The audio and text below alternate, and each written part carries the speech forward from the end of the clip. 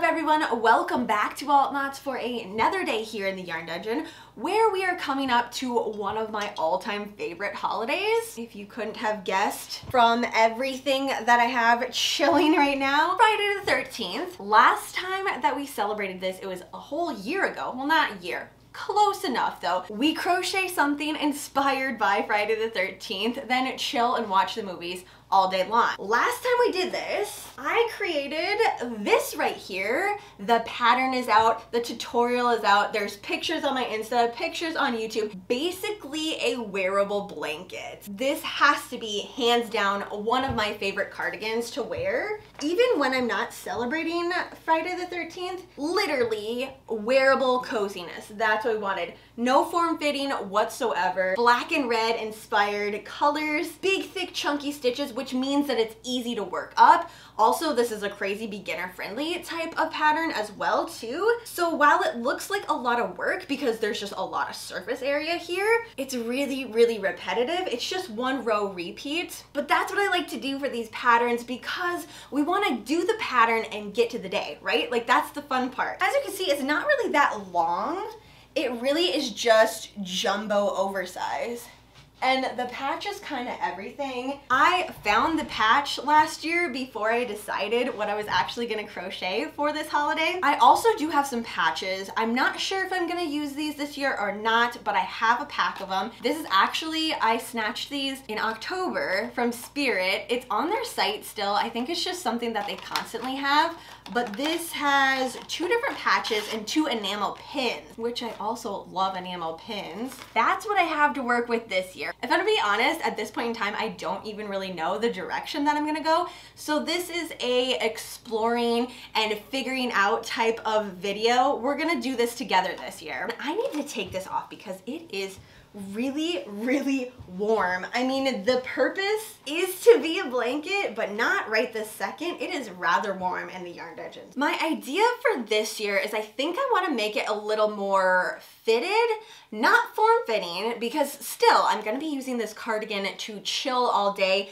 I'm gonna get some like new sweatpants, probably some new slippers. I don't know. We're gonna go all out like I do every single year and just be cozy the whole day. The yarn that I chose for the cardigan this year is from Furls. It's their Wander 100% acrylic line. I like the acrylic when it comes to cardigans that I'm gonna wear and wash often. That's normally my go-to. And the box has just arrived. I'm not gonna say it's the box or the only box because again, I don't really know the direction yet, so we may need more yarn. But just to get started, let's open this one up. Check it out. I've used this Wander yarn many times, so I already know what it looks like, but I kind of just want to get everything out. I hope I didn't cut that. That one was rather deep there. Okay, there's a second layer of cardboard that I cut. All right, we're good. Okay. I think this is probably the biggest box that I have ever got from Furls, but I wanted to make sure I had enough to play around with. So here we are. Obviously the colors, I'm gonna do black, white, and red. The white I was thinking maybe for border. I don't really want to do stripes because that's what I did last time. So maybe just one solid color. But if I do solid red, then I'm gonna want the black to be the border, and I don't know what I'd use for the white. Maybe the pockets. But anyways, how much did I get of this? It looks like I got 5 of these. We have the black yarn right here. I need to get this box out of the way. I'm assuming that's what the red is as well. All right, this one is not gonna show up very well on camera. Again, I've used this quite often. It suggests a 5mm crochet hook, 100% acrylic, number 4 medium worsted weight, which is my favorite yarn to use, especially when I'm making bigger projects like this. Worsted weight is absolutely my favorite yarn to go to. So we have 5 of those.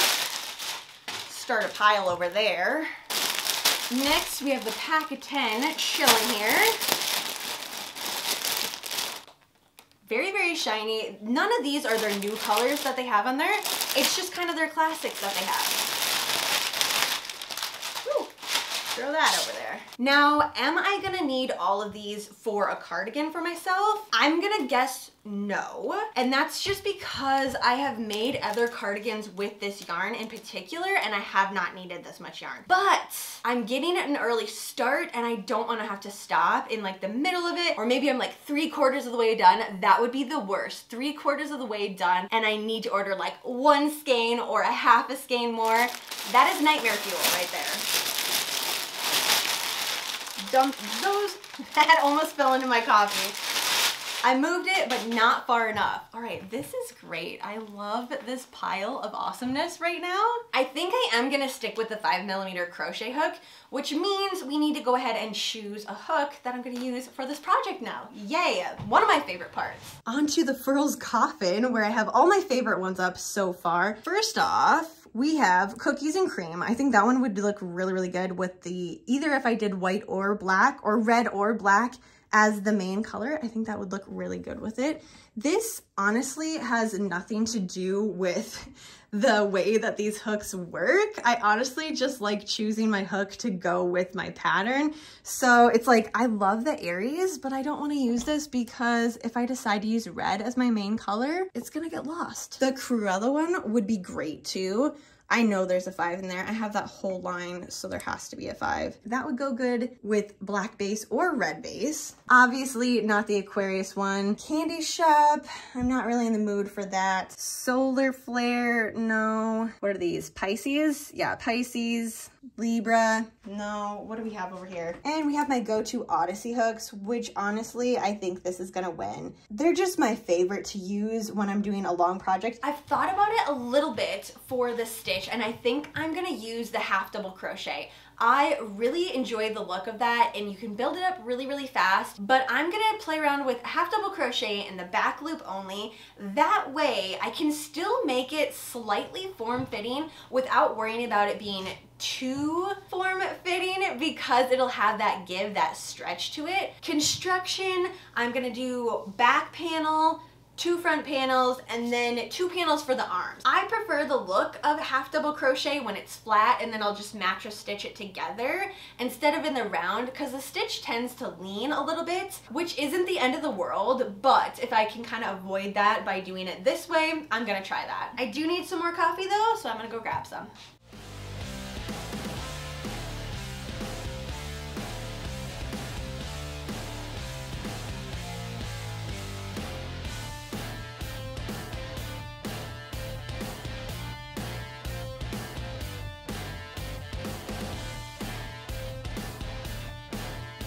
I am just about done with 1 full skein of this, and there is 100 grams in here and 120 yards per skein. I decided that each panel is gonna be red, or what is this called? This is actually called pomegranate. So each panel is gonna be pomegranate. The ribbing is gonna be black, obsidian, there we go. And I haven't figured out if I'm gonna do anything with the white yet. Maybe for the pockets, I don't know yet. The half double crochet worked exactly the way that I wanted it to. It has a nice bit of squishy stretch to it. It's also really, really, really soft. This is now, once again, gonna be a blanket cardigan. Even though it's gonna be form-fitting, it's gonna feel like a blanket wearing it.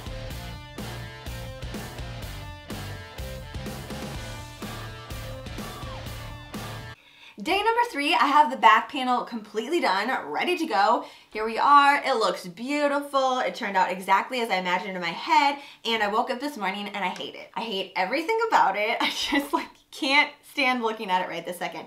It's not that I hate the design, I don't hate the yarn, I don't hate anything like that. It's just so heavy. Like, it's ridiculously heavy. If you look, can you tell that it's super, super heavy? How many skeins? I'm 1, 2, 3, 4 skeins in just the back panel. This thing is gonna be ridiculously heavy.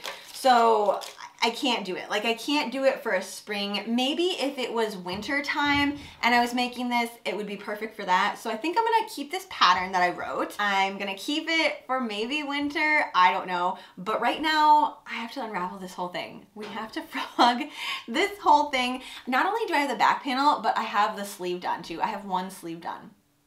Yes, there's nothing else that can be said about it except for now this project needs to be completely frogged. I think in order to save my sanity, I'm just gonna start crocheting from this. I'm not gonna sit down and spend time just actually frogging it. I think I'm just gonna work from it if I can find the end now that I just caused chaos. It's not working with me today because it knows that it's gonna be unraveled here and it doesn't want to be. Now, what is the actual direction that I'm gonna go? Maybe a mesh stitch combo. That's kind of what I'm thinking. Light, airy, but I still want there to be structure to this. Like I still want to be able to put patches on it, pockets, things like that. So I don't want it to be 100% mesh. Maybe I'll do like a mesh half double crochet or mesh single crochet combo, like in between there, like 2-3 rows at a time, and then switch. Like once again, it's not completely mesh, but it is breathable as compared to this, which is just gonna be obnoxiously heavy. I don't know, but I just had to share that bit that I am now starting over, and I was hoping to have this done by tomorrow, but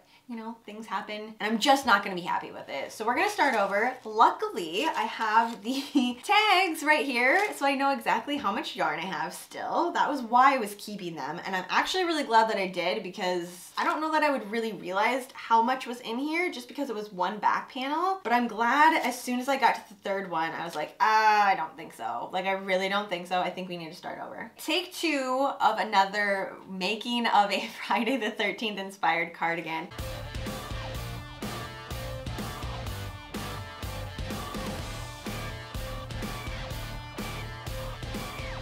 Not too far into the sleeve, but I just wanted to show you I'm loving this a million times more.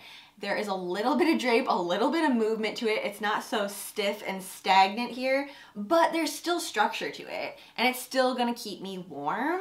Kind of slouchy up there, all the way down to, it's gonna bunch a little bit on the bottom part of my sleeve. I'm a million times happier, so I'm really glad that I did it. I'm still looking at my progress just like unraveling here as I'm working with it. I'm getting less and less sad though, because I feel like this is gonna be so much better.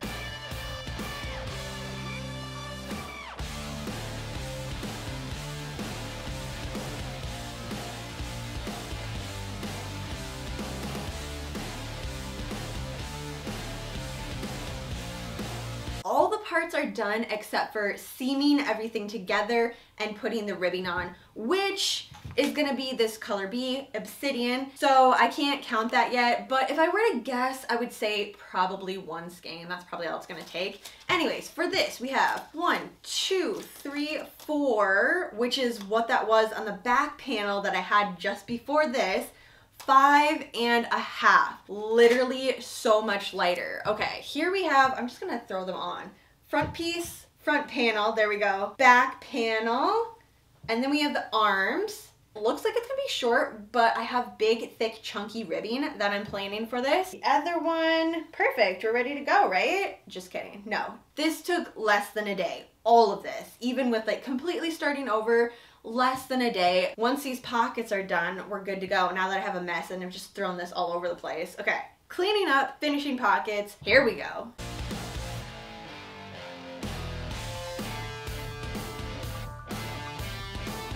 To seam everything up, I decided to do the zigzag stitch. And I'm gonna be real honest, I forgot how much I love this stitch. It ends up doing that. It's big, it's bulky, it's not for every single thing. So if you want it to be a clean stitch, obviously this isn't for that, but that's not what I was looking for. I can make it even more rustic looking too if I want to by skipping a stitch or doubling up in one stitch and really make it look super distressed. Because now this is all put together and I can go right into the ribbing, which is super awesome. It is 6 o'clock in the morning. It's pretty much almost completely done and I'm gonna get ready to go work out a little bit here, but I have everything put together, minus the ribbing, which is gonna take a little bit while longer. So like I said, it's 5:46. I have like 15 minutes here, but let's just throw this on, check what it looks like.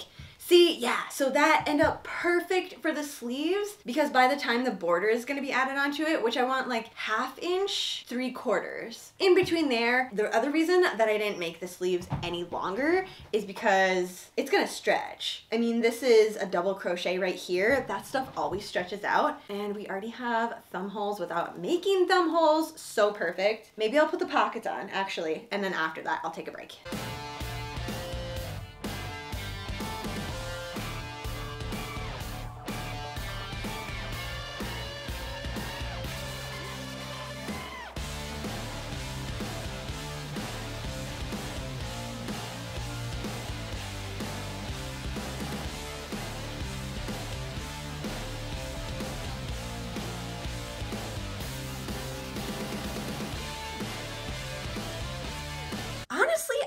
which one I like better, last year's compared to this year's. They're just both so different, like completely different styles. This one I feel like I'll probably wear out more just because of the fact that it's a little more form-fitting. Very, very happy with my choice of leaving the pockets super plain, so that way the patches kind of pop a little bit more. All in all, genuinely very happy, and I'm not gonna take this off. This is my outfit for the day.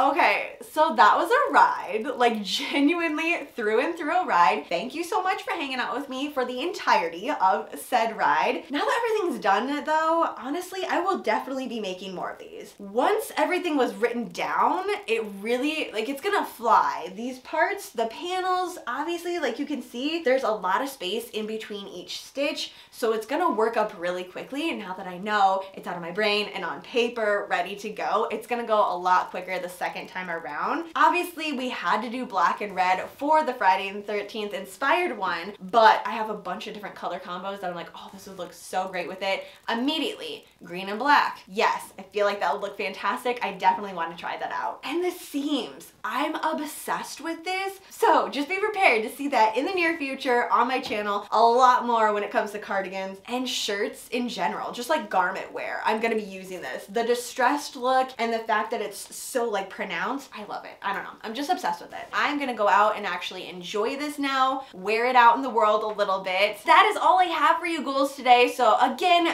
thank you so much for hanging out with me for this entire process. Have a fantastically spooky day, and I will see you in my next video.